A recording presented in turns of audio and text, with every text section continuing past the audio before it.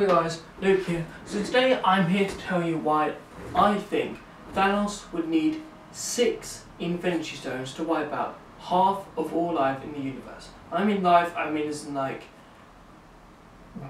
live things. Okay, live moving things, not like solitary plants or anything, just live moving things. So let's go through each of the 6 stones and see why he would need them. First of all, let's start off with the obvious stone, the Power Stone. Thanos would need to use the Power Stone so he could be powerful enough to wipe up 50% of all living and moving creatures. It's just logistic. He needs to have the Power Stone. He needs to be powerful enough to do it. He can't just, do it just by himself. No, he needs the Power Stone. He also... Now, the Time Stone is a bit tricky because I think the reason why Thanos needs the Time Stone is to give him enough time to wipe out 50% of all living things. Because he can't just, it would take it takes a very long time, so he needs the Time Stone to give him enough time to wipe out 50% of all living things. That's why he needs the Time Stone. He needs the Space Stone so that he can wipe out 50% of everything living in space. Well, the Avengers universe version of space. So he needs the Space Stone so he can detect 50% of people living that aren't dead living in planets within space, so he can, wipe out 50% of them. Now, he needs the Mind Stone to detect the minds of each of those people and see which ones, can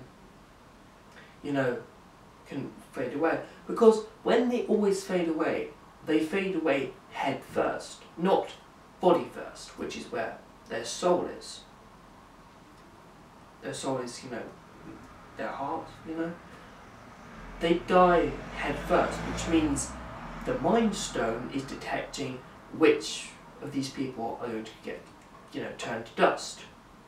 The Soul Stone he needs so that when they're dusted, their souls can go to the soul world after they've died. Makes sense. Now, which ones have I missed? Reality.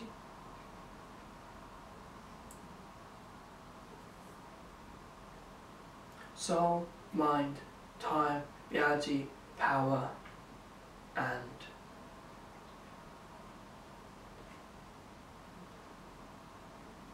soul, mind, time. I'm trying to think of which of the 6 Infinity Stones. Soul, mind, time, power, reality, and space. Okay, I've got one more. That is the Reality Stone. Now, he needs the Reality Stone so that it's real. It's not a fantasy. He's not, he's not, using the Reality Stone to make, this thing fake like he did when he switched, those, two realities on Nowhere and Titan in Avengers Infinity War. He needs Reality Stone so that making sure that it is real. This is really happening. So that's why I think Thanos needs all 6 Infinity Stones, because if he wouldn't be able to do it if he had like 2, 3, 4 or 5 of them. 1 is not enough. He needs all 6 to wipe out half the universe, because one of them is this. Also, having all 6 is essential for him doing it. That's why I think he needed all 6. Anyway, if you think why, do you think my explanation?